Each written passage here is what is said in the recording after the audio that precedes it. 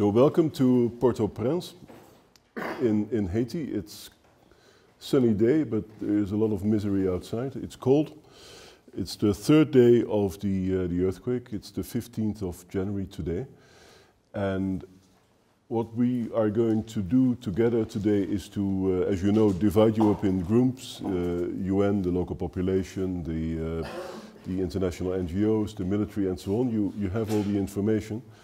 And we're going to simulate not so much the response, because that would be impossible, but we want to know from you what you would do in a situation like that. What are your priorities and how are you going to present those priorities?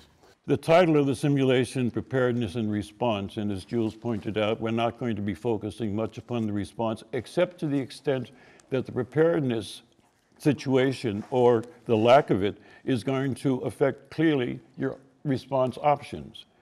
So what you are being tasked with essentially is going from recognizing what it is in fact you're dealing with to anticipating options for responding to it down the road, or for allocating resources, or for informing donors, or your constituencies, your friends back home, whatever.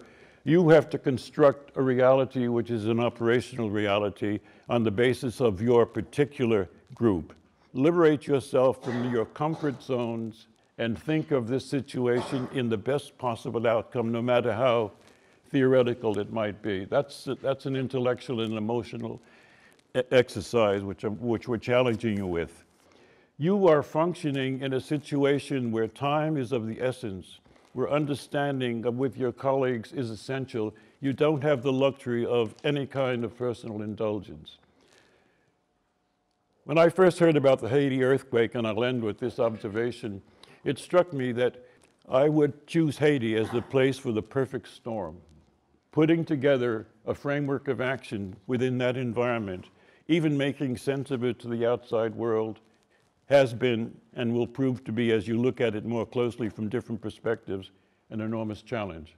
And then everybody will make a list of the assets, and then this list of assets we will try to bring it to somebody that's a different topic. Yeah. How do we bring it to the international community?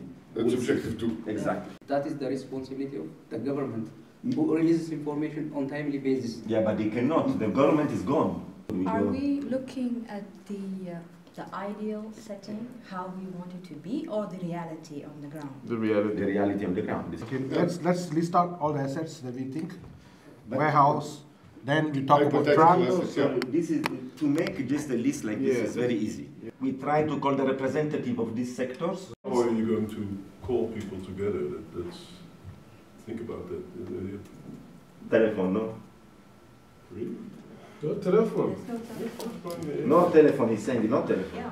Yeah, you can do it parallel. But for me, the biggest priority is to save lives.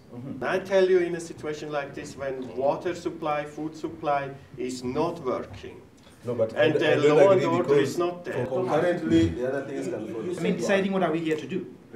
Not forgetting the fact that we are not one military, we are different militaries. You're asking the central question. You're a military commander from the US. You're a military commander from Brazil. You arrive on day 3 or day 4. The first thing you want to know is, who's in charge?